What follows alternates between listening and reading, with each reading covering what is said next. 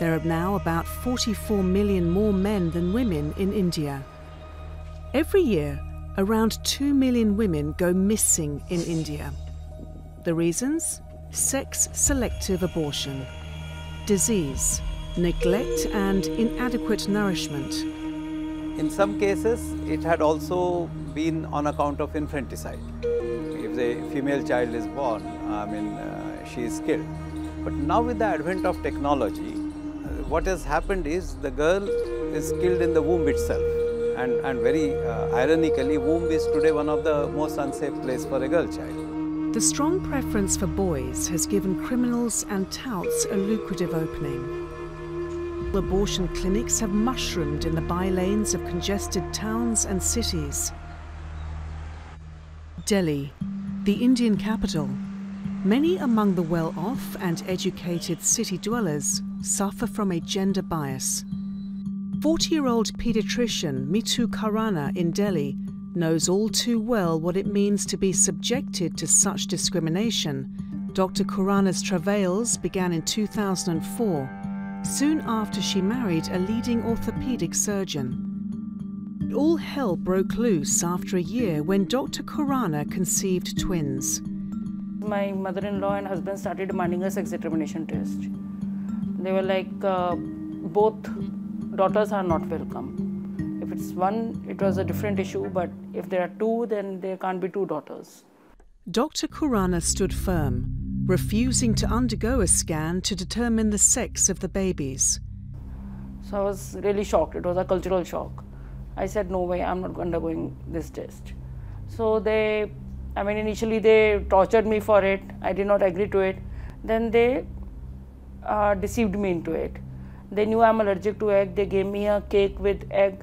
And once I developed allergic problems, I was taken to a hospital where the doctor, by taking advantage of my sedation, he did a fetal scan. When we came back home, my husband started demanding an abortion. Fortunately, she managed to call her father, who rescued her. She stayed at her parents' house where she gave birth to 2 lovely girls. Dr. Khurana made a final attempt to make peace by going back to her in-laws, hoping that the babies would be accepted. But instead of embracing them, her mother-in-law kicked one baby down the stairs, hoping she would die. When I turned back, I saw my mother-in-law kicking this carrying cot, which was on the stairs, down the staircase. It was only because there was a buckle and there was a blanket around the baby escaped. But at that moment, I knew that if I protest, if I say anything, all 3 of us would be killed. So I just took both the daughters, I sat in the car and I came back to my parents. Dr. Khurana has fought back, filing a case against her husband and in-laws. Her 2 daughters are now growing up as beautiful young girls. One of them wants to be a judge, one of them wants to be a doctor. They're having absolutely normal life. पहले भी बेटियों की हत्या होती थी, लेकिन जन्म के बाद होती थी और वो बहुत ही कुछ जातियों में होती थी। जब से सोनोग्राफी मशीन आई 1980 के बाद, पढ़े लिखे समाज में जिसकी ये अंडरस्टैंडिंग थी और पे कैपेसिटी थी,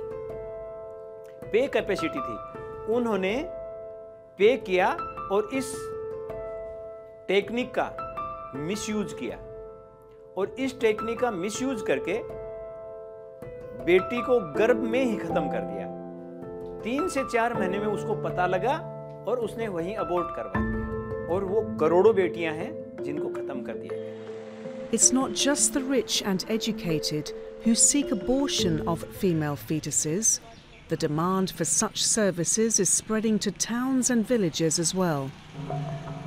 Ultrasound facilities are offered in big hospitals and narrow bylanes, and some of them are run by profit-seeking doctors and touts. Alarmed by the rising incidence of abortion of female fetuses, the government enacted a law making prenatal sex determination illegal.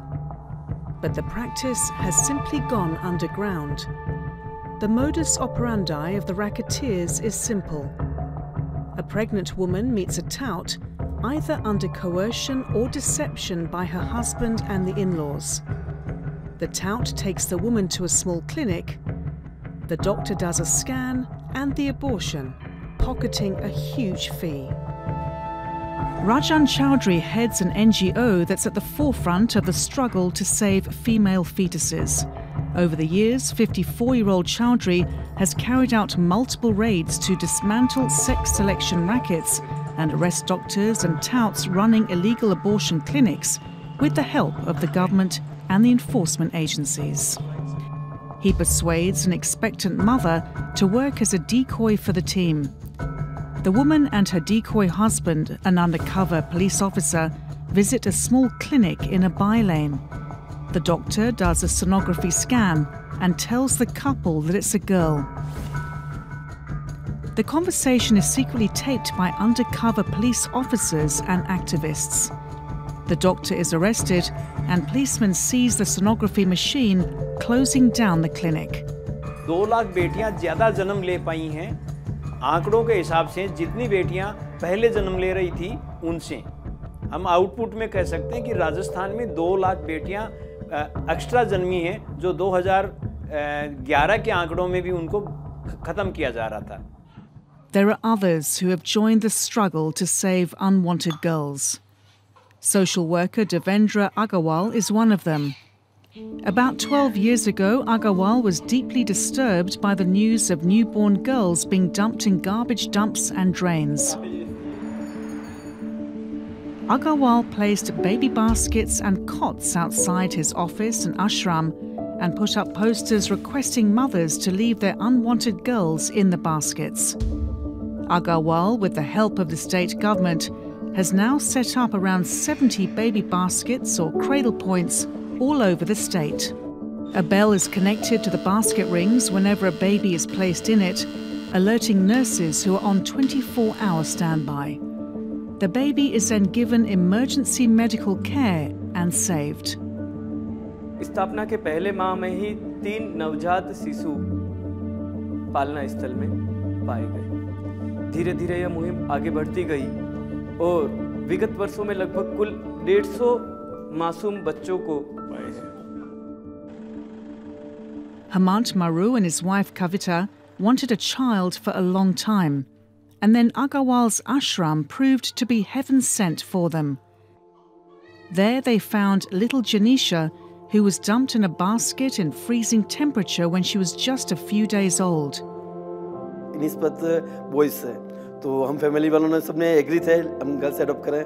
हम देखते हैं India में बहुत सी जगह ऐसा होता है लड़कियों को कोख में मार दिया जाता है या फिर उनको छोड़ दिया जाता है, तो इससे हमें कोई फ़र्क नहीं पड़ता है कि ना लड़की हो या लड़का, तो इसीलिए हमने ज़्यादा अच्छा लगा लड़की क्योंकि हम लड़की एडॉप्ट किया जाए। जब से जनीशा हमारी लाइफ में आई है, हमारी ज़िंदगी का हिस्सा बनी है, उससे देख के मतलब ऐसा महसूस होता है कि मेरी दुनिया की मुझे सारी खुशियाँ मिल गई है, सारी दुनिया मेरे बस में आ गई है। क्योंकि अगर मैं सोचता हूँ अगर लड़का भी एडॉप्ट करता तो मुझे इतनी खुशी नहीं मिलती जितनी मुझे एक लड़की को एडॉप्ट करके मुझे वो खुशी मिली है।